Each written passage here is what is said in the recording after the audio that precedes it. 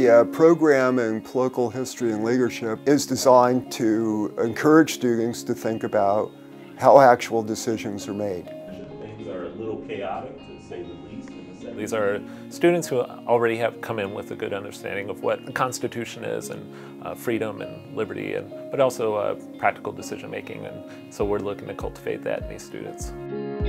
These students come from diverse backgrounds and different opinions, so one of the things I wanted to talk about in my breakout session were transcendent ideas that transcend political parties or even left and right. What does it mean to make a critical decision in a critical time? How do we balance principle and compromise? When is it okay to compromise? When is it unacceptable to compromise? And these are things that students of all backgrounds and political points can learn from and benefit from.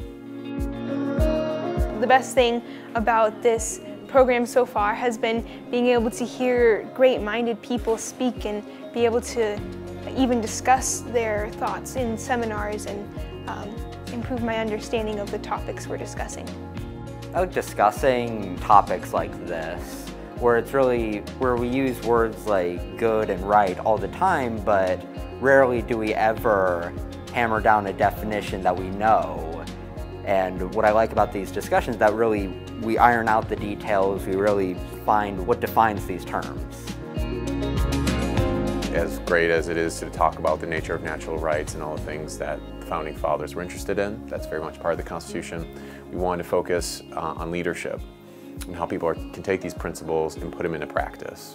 We're partnering with a presidential institution. I believe it is the Presidential Library for Harry Truman, and they have a series of decision-making classes where you role-play decisions, which we think is a great way, in a more effective way, for students to be able to get inside and feel what it's like to be a decision maker, a leader, and then have to take those principles and put them into practice and feel the pressure and feel the reality.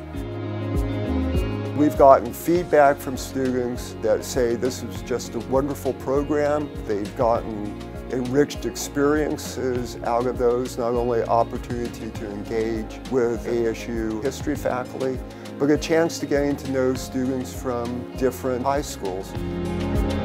We think that the future rests in these new leaders, are young people that understand the importance of principle and understand the importance of practice, principle pragmatism. And that's what the high school leadership academies seek to accomplish and are accomplishing. So if students are interested, they should look at our website for the program in political history and leadership.